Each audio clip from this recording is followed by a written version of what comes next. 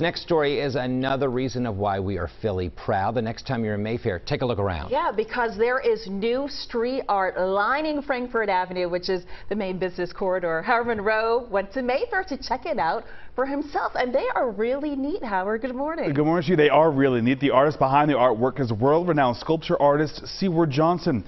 He's also the founder of the Grounds for Sculpture in Hamilton, New Jersey. But now you can see his work popping up in Mayfair. These statues have been all over the world, but they've never been in the city of Philadelphia. I said, let's bring them in. Let's bring them to Mayfair. Frankford Avenue in Mayfair is the latest stop for Seward Johnson's sculpture art. 9 different statues dot the main business corridor from Princeton Avenue outside of Stein's Florist up to Bly Avenue outside of Mayfair Diner. Residents, they deserve a nice place to live and to hang out. Donnie Smith is the executive director of the Mayfair Improvement District. The sculptures are on loan from the Seward Johnson Atelier. In his lifetime, Johnson created hundreds of sculptures. The Atelier says that he was fascinated by ordinary life and encapsulated it in his art. For instance, Ambassador of the Streets is a woman walking her dog. Catching Up is a man reading a newspaper, and Holier Than Thou is a man throwing away trash.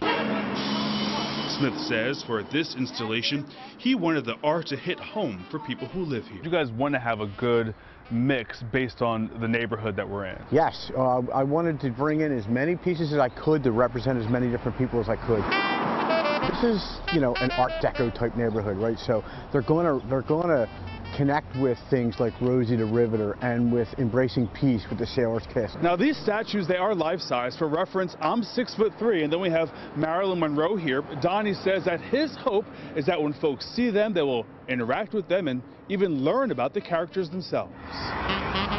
Seward wanted people to interact with them. That was part of his thing. So, when people are up there hugging him, that's fine. He's cool with it.